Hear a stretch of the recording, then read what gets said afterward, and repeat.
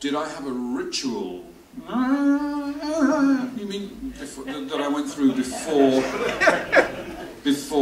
live performances? Yeah, I need to warm up a bit. No, I didn't do calisthenics. I didn't run around the dressing room.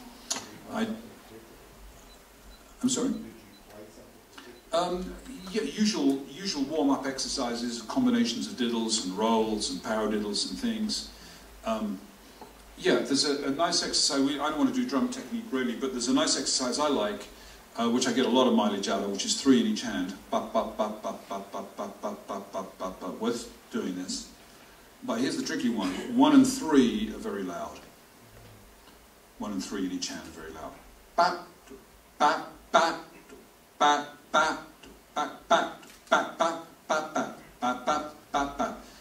That embodies quite a lot of sticking, because you've got the loud downstroke, the tap, and then, quite tricky, the loud upstroke after the tap.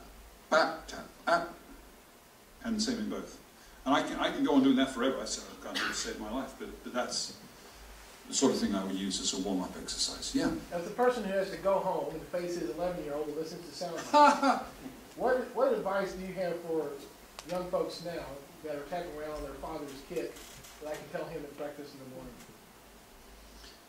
I'm sorry, what advice do I have for the younger kids that are interested in getting into music now?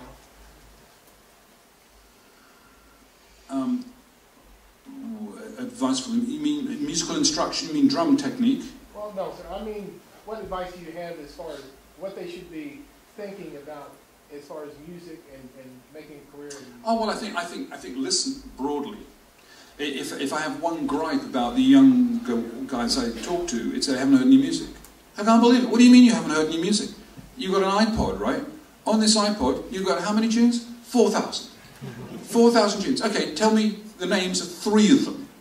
You know, and it's well, Kanye West this, and then there's Kanye West this other one by Kanye, and then there's one by Kanye West. You know, and you're going, but I've only listened to half of the 3rd one.